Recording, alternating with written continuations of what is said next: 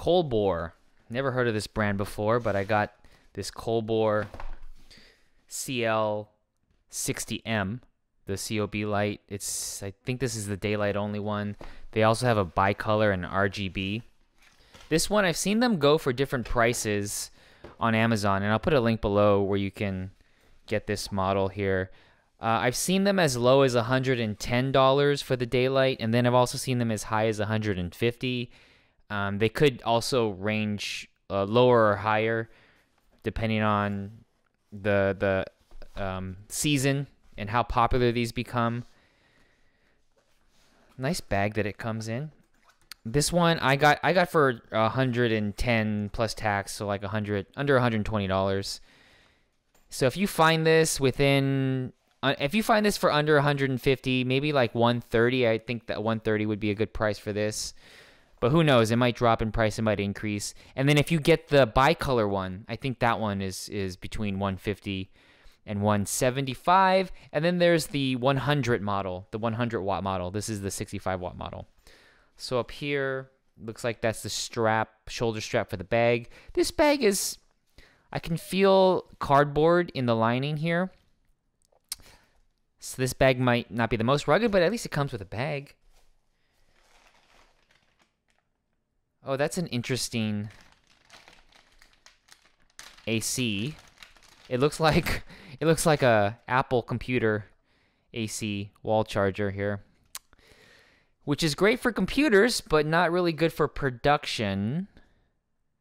Interesting. And it's just one long cable. There's no real traditional ballast for lights like this. And what's in here? Oh, this is looks like it's the light stand adapter. Reflector.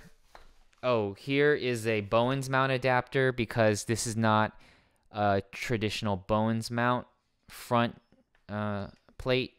So you need this adapter to mount any kind of Bowens accessories, which is what I have. And then here is the light itself. Oh, this is small. A unique design compared to other lights that I've seen. This is quite small. There's some buttons to adjust the, what is that? The dimming. You got these wheels here. Oh, these wheels aren't very responsive. But there's no quarter 20s around. It's just these rails. These look like cold shoe rails. I believe they are cold shoe rails. And that's what that adapter is for the light stand adapter. And I like that it comes with a lens cap, or a light cap, COB cap. It's just silicone. I think this feels like silicone. It just pops out like that. Oh, and then there's a protective when you first open it. Heat sink right here on the front. And yeah, that's not a traditional Bowens mount. In fact, there's really no type of mount here. You looks like you need. Does the reflector even work? You know, the reflector doesn't even go on. You need this is a Bowens mount reflector that's similar to the Aperture designs for their 60D. Yeah, you need this just for the reflector. So let me put this on here. I think you just push it on with force.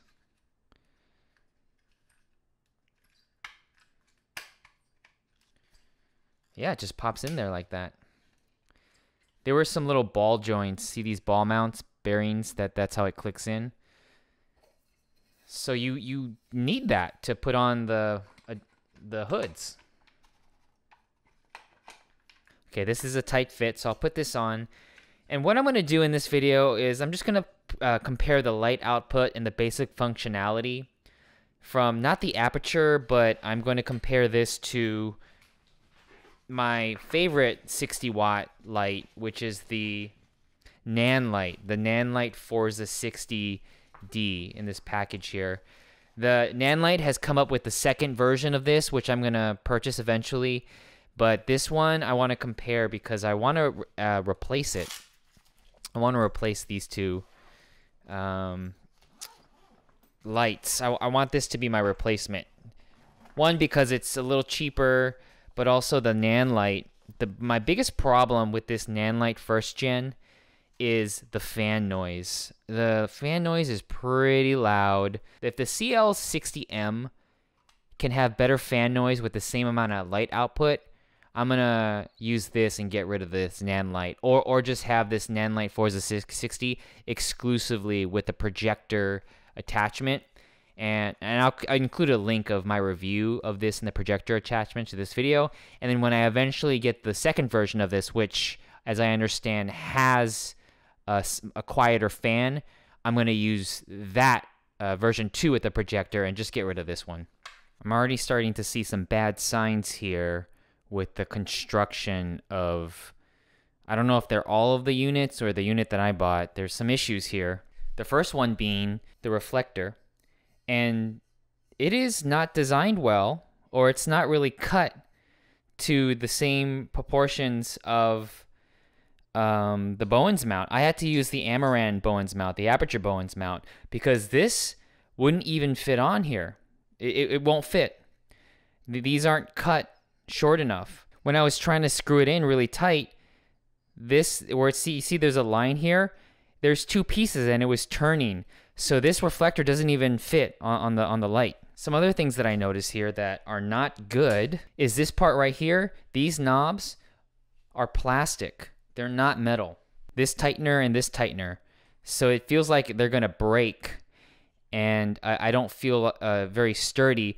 And all of these pieces, the way that this whole light is cut, it doesn't look like it's machined very well, or it's machined very cheaply. This knob too is not well designed. This knob is a little too high, too close to the light, so it's harder to turn and lock in. The way that this system works, I like that it's has a different type of system as far as the cold shoe adapting goes. I like that. I think that's sturdy, but this one, this piece right here does not feel like it's gonna last very long. It feels like some of the other components of just the engineering of this isn't gonna have a long shelf life. And then every time when I'm putting this on, the light, or if I'm screwing anything else on, any of the accessories, I feel it sounds like the metals are grinding on each other and just scraping all of the metal, which is not a good sign. I'm in darkness right now. I'm at a ISO 125 5.6 f-stop. I'm going to turn this light on. Woo! 100%, 5600. 1% and going up. 100%. Yeah, this is a interesting knob here. The knobs, the turning wheel to increase the percentage of the dimness, not built very well.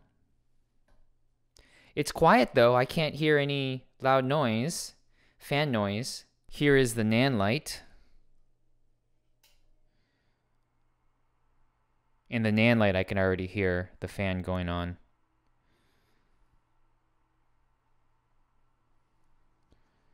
Let's turn the NAND light to 100%. Ooh, the NAND light.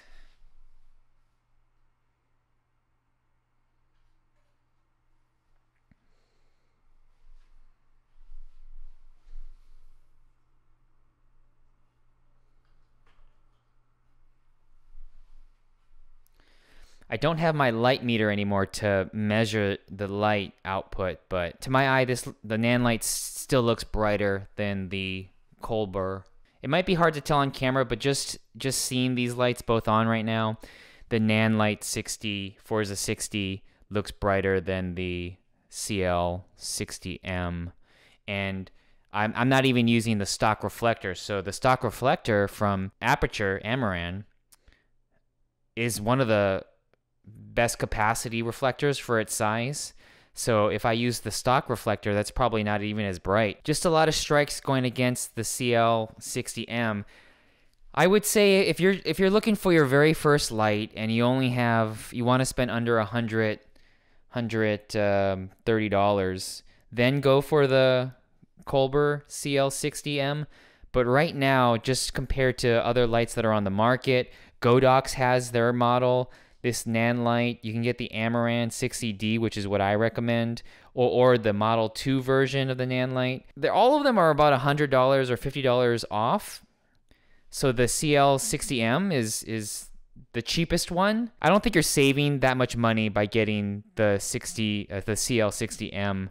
Just with the quick test that I've done so far and my experience with these other 60 watt lights, 60, 65 watt lights, I would go for other named brands that have been out for a while, such as Nanlite, Aperture Amaran, and even Godox.